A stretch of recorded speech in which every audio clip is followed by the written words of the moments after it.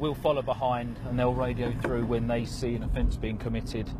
The unmarked truck leads, picking out offenders. But it doesn't take long for the police following to spot their own. Rich, we just pulled, picked up a jag. Morning, sir. Was that an emergency 999 call you were making on your mobile while driving? No, it wasn't. What was you doing? I was checking the sat-nav. Checking your sat-nav? Yeah, I was. The driver could now face 6 penalty points and a £200 fine. Anything you do so may be given in evidence. And everyone's looking. And do you think I should drive? This AA advert states that you're twice as likely to crash text driving as you are drink driving.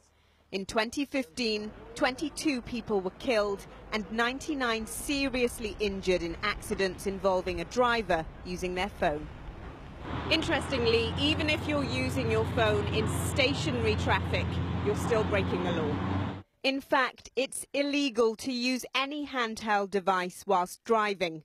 That includes sat-navs which aren't clipped into a hands-free holder. It's also against the law to use a device whilst supervising a learner driver. The simple message is, don't use your phone.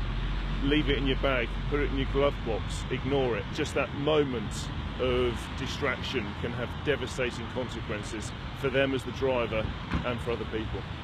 This footage shows Thomas Croker, a lorry driver, checking his phone moments before smashing into a family car. Pull over. About 45 minutes into the operation, the police picked up their second driver. He was caught balancing a device on the steering wheel, apparently looking for an address. And 10 minutes later, they've just caught another driver and they'll be doing this for the rest of the week. This man was seen texting. Under the new laws, as a new driver, he'll lose his license. In just 1 hour, the police caught 3 people. They say it's as much about a lifestyle change as the law itself. Ria Chatterjee, ITV News.